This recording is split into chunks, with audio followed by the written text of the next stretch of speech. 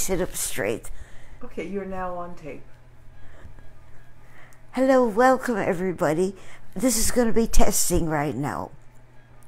So I won't say the things I'm going to be saying later, but I will say welcome all of you. It is the first night of a pink moon. Which isn't really pink, it's just very, very large. So why do they call it pink? Because they do. That's the language problem in the world. Good. Sweetie, can you hear her clearly? Hey, Joe. Hey, babe, we're testing. You ready to test? Hi, Eileen. Are they coming in clearly? Speak, Mom. Oh, ask if they're Ready, posted. you on? Yeah, we're on. Did you post last Saturday? Yes, it's all posted. And Eileen Wonderful. says you sound great. Wonderful. Perfect. So we start in 3 minutes. 3 minutes of testing. Beautiful. Okay, love you, Joe. Love you, babe. See you on tape. Bye. Love Hi, you. Eileen. Eileen Cutler says it sounds great. Wonderful. Greg Romer is watching. Eileen says, good job, Joni. Yay! I'm a hell of a good film crew. She is amazing. And I do have to tell you, she's an amazing cook. I am multi-talented. I Yeah. feed my mother and I tape her. Joe says you sound perfect and you look beautiful. Great. You know, I went to Margaret Mead many, many years ago. Somebody I loved. She's a historian. And she was speaking about men. And she said, when women cook, they're cooks. When a man cooks, he's a chef. Well, Joni's a woman, but she's a chef. A chef. A chef. So Joe is on, Joe Tripp, Eileen Cutler, Greg Romer. Hi, all of you. And he says you sound perfect and you look beautiful. And Is I'm on everybody also. admiring her new haircut? Okay, the haircut is a huge success on the first day. But then it's 2 days since I had it cut. And it's 2 windy days. And now it does not look the way I wanted to. But you know what? I don't care. It's at least they didn't recognize me when I went to get a haircut because I had my pandemonium haircut. And it was Pandemonium? pandemonium. Pandemonium is what it It is. was a pandemonium.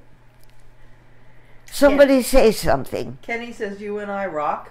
And Joe Tripp says looks good. We do. And Eileen loves the sun. Now, I have a problem. Brendan Fay is going to have a birthday, or just had a birthday, and I wanted to wish him something, but I don't want to use social media. And I don't have his private number. So, Brendan Fay, happy birthday, darling. You're one of my favorite people. Okay, you start in less than a minute. Less than a minute. 1 1,000, 2 1,000, 3 1,000. Jeffrey Now I'll Kidman just- is watching. Start. Welcome, everybody. Welcome. Let me begin right away. On the wall, thank you, Jessie, for putting it on. And if I do not pronounce it right, it's because I've been away from Panama for a long time, and it's a Spanish word. Luceda. Okay? I am now connected with Johnny Santano and with Willie Milan. And I love the connection because it deals with, in a sense, Panama for me, because I was never in Puerto Rico, but I do know how their music influenced the whole world. I come from Europe and was introduced to Spanish music when I came to Panama, and I love the beat. So enjoy those two songs. those two videos that are there, because they bring a culture which they brought into the Lower East Side for me, through them, but which I really met in Panama. And it was such a wonderful thing. So enjoy it. And then the second video that they sent me, the first one is about the hard work that immigrants do. Because Johnny and Willie and I have the same aim, to have people be friends with each other. And the amazing thing is, at the beginning on the Lower East Side, everybody was an immigrant, and they helped each other. Let me ask you, now that the Lower East Side is filled with gorgeous glass and expensive stores, is it impossible to help each other because of that? Does belonging make people less friendly? Because when all of us didn't belong, because I came here as a refugee as well, and did not belong, if not for being somebody who loved drawing, I don't know if I would have been accepted as so easily, because I couldn't speak English and I couldn't speak Spanish. And the immigrants who come here have their own language problems. So let me switch over and tell you that I would like stories from you of what it was like when you or your parents or your grandparents first came to America. It doesn't matter if it's Kansas. It still means you're not accepted. So let me tell you, Janine Schultz and Fran Rosenberg and Julie Williams and Hernan Poza and Marilu Vilgray de Rodriguez and Ed Weidman are all on watching you. Okay, when I speak about the tree, I'm going to mention you guys, you people. I'm not going to say guys, it's an easy word, but that means only men, and we're all the mixtures. And Linda told me to watch out for that word, that it's too easy to use. Okay? Okay, let me go back now to what I wrote down, that I would now begin to speak. So what Kenny is saying is, can people share thoughts about this during this episode? I would love it. Read what they write. I can read what they write. Oh, I would love it. Meaning the family experience as immigrants. I would love it. So this would be people sharing family experience as immigrants, and they'd write it, and I would be able to read it. More than anything, I would like it to be conversation. What I miss so much during the pandemic is conversation. What I also miss is texting has replaced speaking. When you say 2 words, but they should say 100. I would like to make room for 100. And if you send them to me, we will read them out loud.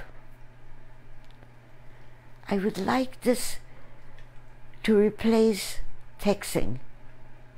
Am I saying? People should write to you now while you're speaking, right? With a brief I'd description love it. of their family Whichever way. experience. Otherwise you wait till next week. And Johnny Santana sends his love.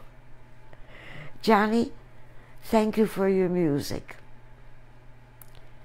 Okay? Okay, let me go to the Adler painting, because I have a lot to tell you about that.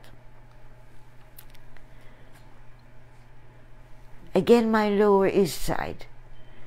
I was painting on the Lower East Side, and a lady spoke to me and looked at me painting and began to ask me questions. And little did I know that it would become a lifelong friendship. And we still correspond. And Yvonne, I wish I would have known you earlier, because you would have been in that painting with the Adlers. I've got all the Adlers in there. What I do with paintings, whoever is nearby and says, could I be in the painting, I put them in. Years later, when Eric went with me and I began to paint in the Lower East Side, whenever people asked, could I be in the painting, he said, yes, if you give her a story of how you belonged here. And it changed everything. I now have stories of the people, and I would like that with you, because the stories matter. They'll replace the coldness of not knowing each other.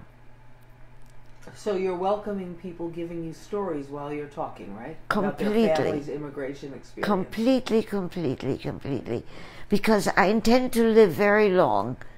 And if you don't get into the one from today, maybe you have to wait a week. Actually, you're waiting for every single painting, because I'm only on number 24 and I have 92 to go. And I'm beginning work on another one. So we'll be friends for a long, long time. Let me tell you more about the Adlers. In the story, you can see who is where. So I don't have to tell you that. And this is posted on your wall, right? It's posted on the wall. Thank you, Jessie. It's posted on my wall. Okay? I want to tell you more about the Adlers, because the Adlers are givers. And Mike, who is, in front of the doorway, he's the tall, skinny guy. Oh, they have it posted, so okay. they can tell. They can tell. I'll just show them briefly. Okay. He's in the doorway.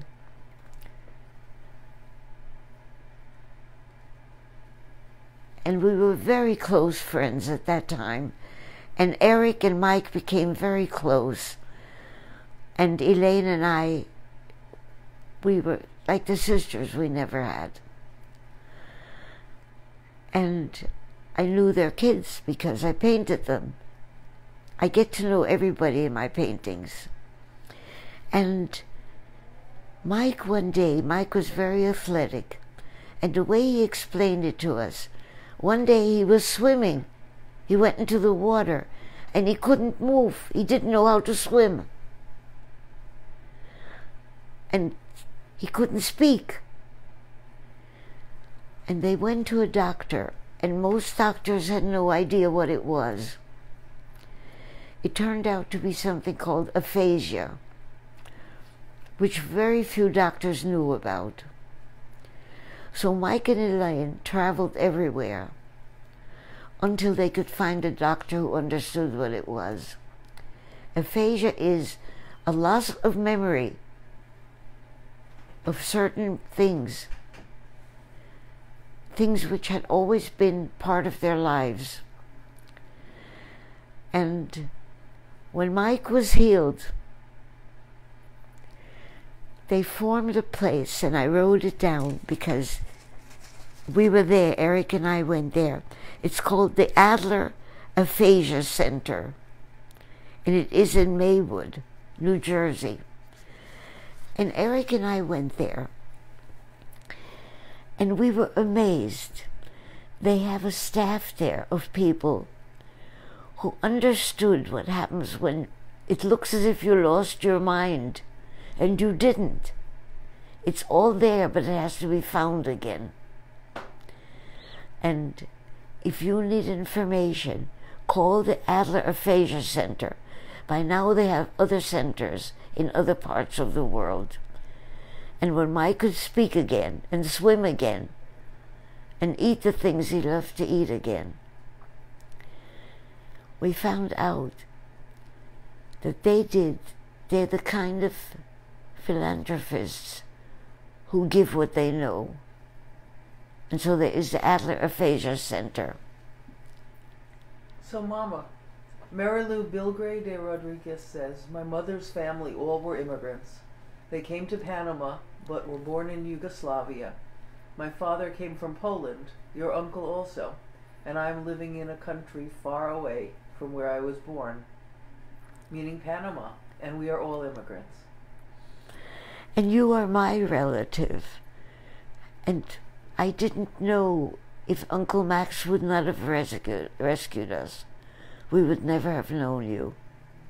You also wouldn't have survived. Would not have survived. And Mary Lou said it so beautifully. She said, we are your branches. You are. And I am your branch. I'm not a tree trunk. I'm not strong enough. But, and funny about how the art, because when you did your beautiful embroideries, I thought of Panama. I think in some way all of us are connected. We may not know it, but we are. Next week I will speak more about Panama, but I have a very dear friend. Here it is. I have a very dear friend whom I met through a crisis center when she was being honored, but I didn't know she was being honored, or I wouldn't have had the nerve to speak so much to her. And she just sent me a card from Panama. She's being retired this week with a ceremony of being retired from the military forces. Could you turn it around, Joni, also? Thank you. She gave you a tree. Yes. So Donna Graydon is watching? And Oh, Donna, please, let me tell you something. I couldn't remember when I wanted to finish your drawing with a mask. And I couldn't, because you're working. You're the manager in Panama, not Panama, in my Long Beach. But lately, you've been in the newspaper a few times, and I was able to figure out the shape around your eyes, which was what I was missing, because I had you in a mask. So, one day, when you have time, I will give you the drawing. Okay? And I'll finish it from those photographs. And Paula Lakshan and Laura Silver are saying they love your haircut. And Laura says, congratulations, Tammy, that is a major milestone. Yes. Okay, should we talk about the painting now? Okay, this painting is from a beautiful, beautiful tree. And I called Paul, the photographer, because I can no longer go there. People, being 91 has such limitations. Primarily, your kids don't let you drive. Also, the limbs are not good enough to sit for hours as they used to. So I'm doing it from photographs. But I've seen the tree. Now, I need to explain. My friend Janine asked me an important question. She said, do you see yourself as a tree?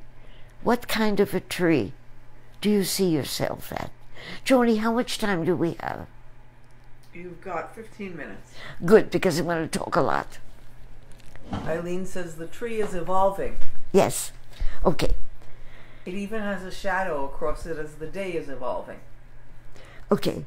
Now be surprised, because you have no idea what this will become, because I don't. Okay? First of all, I can never be a tree, Janine. I went for a walk after you asked me that question. We emailed to each other. We have a correspondence. It's great. And when she asked me that, I went for a walk and I began to think. I looked at trees. And I thought, they're all rooted to the ground. I'm not. I have no ground to be rooted into. I learned when I was 8 years old, and we fled Vienna. If I could have picked a spot where I would like to stay forever and root in, it would have been the Vienna before 1938. Because the food was incredible. Of course, that's the reason. Exactly. I must tell you about why we ended up in Vienna. Because my father came from a very, if you've heard it before, listen, because it's my background. And I feed into it every day. They were very poor, and hunger was something that he was familiar with in Poland. And one day they had a little store, and my father's job when he was a little boy was to go to the neighbors and borrow money to pay the first bit of the rent on that little store. And then the next month or week, however it was done, he went back and paid, and then went and borrowed for the next one. But hunger was always present. And one day his father sent him to the salesman who supplied the little store with things. And as he described it, and you'll hear this again, be prepared. My father loved food, and which is why I went to Vienna. And he said the man was eating soup, and golden yellow rings of fat were floating in it, and enough chicken to feed a whole family on a Friday night. And it was at that moment that he knew he would become a traveling salesman in Vienna so that he could eat like this. And you'll hear the story again, but since I'm going to try to live to 100 and I'm only 91, you'll hear it again. So he took the rent money that he had borrowed, and he bought a ticket to Vienna, and a few oranges and chocolate bars, and a green hat so he would look like an Austrian, and they couldn't see his locks, called payas, and know that he was Jewish. So he would look like an Austrian because of the green hat. And he went to Vienna, and he went to an uncle who had a business, and he said, I don't want any salary, just give me food and bed, and send what my salary would have been to my father, because I stole the money from him. When it's paid back, then you can pay me, but until then, just room and board. He became such a good salesman that his uncle never wanted him to leave, but eventually he did. And he loved Vienna so much. He loved the music. He danced. My father loved to dance, and he loved to laugh.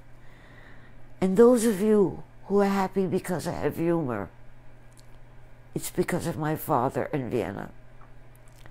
Okay? Now let me go back. I have no roots. The funny thing is, when I said last time, or a few times ago, that I belong to 3 countries, I wrote 4. I tried to think it was a Freudian slip. And I realized the 4th one is upstate New York, where I met people like you, Shirley, and Charlie Baker. An entirely different world. I'm sure they're all right-wing. And I'm a liberal. I'm not left-wing. I'm not right-wing. I'm in between. But the friendships I've formed there, Marion Baker, Joanne Baker, Charlie Baker, Alta Baker, were really a fourth country for me. Which is why when I see people admiring Trump, I can't get upset, because I belong to that fourth country also. So I have no roots. If I would be a tree, I would know what to do with this, but I don't. It's going to grow by itself, because I could either make, first I was going to make it be beautiful. I was going to have hills and back, and mountains, and let it belong to the world. But just a few days ago, the sky got very dark, and it had dark clouds, and white clouds, which were gray, scattered throughout. And it was glorious. And I thought, maybe this tree has suffered so much. I mean, look how many breakages are going to be there. Maybe it wouldn't feel comfortable in beautiful scenery. Maybe it would say, like me, who don't have roots, maybe I belong to different weather. And then today my daughter said, Mom, look at the sunset. And there was this beautiful, beautiful, gentle orange clouds. So I have no idea. The tree will shape itself. So on the cloudy day, I look right now, the trees all around me are like lace on top. There are no leaves. Leaves are jumping out of the young trees, but the old trees have very few. So I don't know yet. I don't want the tree to be like me, because I don't want to be gnarled and withered. Do I hate to tell you, when I look in the mirror, I say to myself, who are you kidding? But it's the price for getting older. Now, we do need to put the light on. Am I right, Julie? I can do that. Yeah. Could you? Thank you. And she cooks well, too.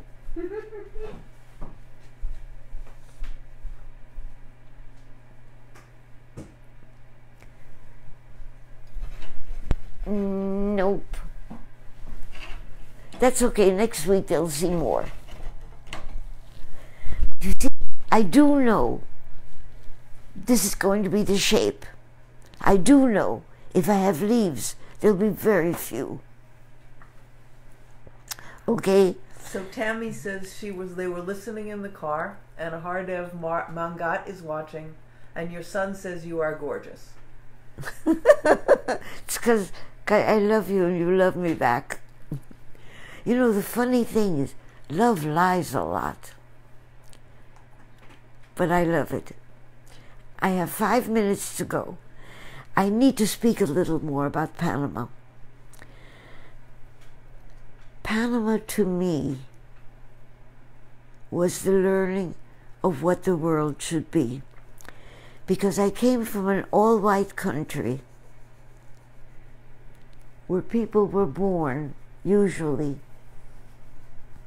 in the same rooms that they occupied years later. And I came to a country, because of the Panama Canal, people came from all over, like Uncle Max, because you could earn a living building the canal. And what he found out was that when people were thirsty, they needed liquor. And he was a very good businessman. He began in the restaurant business, which didn't mean food, it meant liquor. My first knowledge of Americans were people who were dressed all in white, and the women wore jewelry and sat on bar stools and drank, and the men sat on bar stools and drank. But I also saw the other side and realized the first time on an election day, all bars were closed. And a man I had seen in the bar and restaurant, because we lived upstairs, was lying on the ground, clutching the iron gates, the metal gates of the Tropic Bar and Restaurant, and screaming, let me in, just one drink, let me in. And when people ask me why I don't drink anything, it's that man. So when I go to parties, when I needed to drink, because otherwise people would get upset, I would take the drink and I would sort of sip and go to the nearest plant and throw the drink in. It's amazing how childhood memories shape our lives.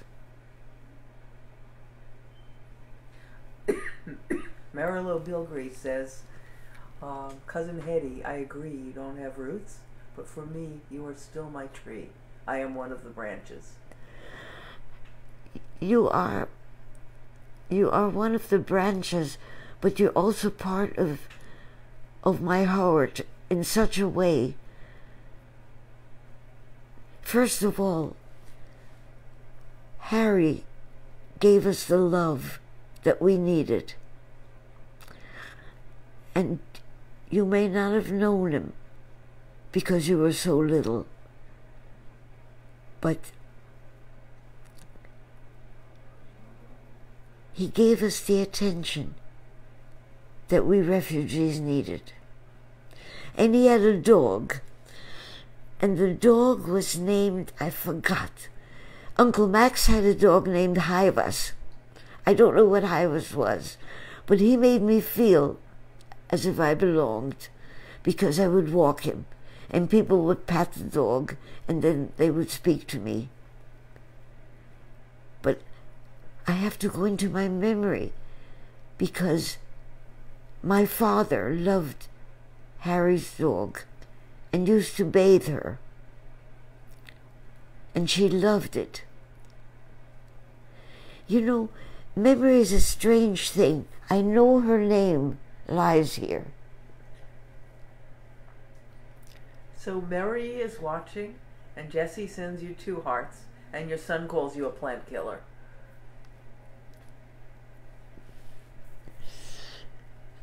I love you all. Thank you for being mine, and please let it be a conversation. Okay? I need to tell you something I learned from Jesse today. I learned Jesse works with children. No, I will ask his permission before I can tell it. I'll tell it next week if he allows it, because I'm obeying him. I love you all. Bye-bye.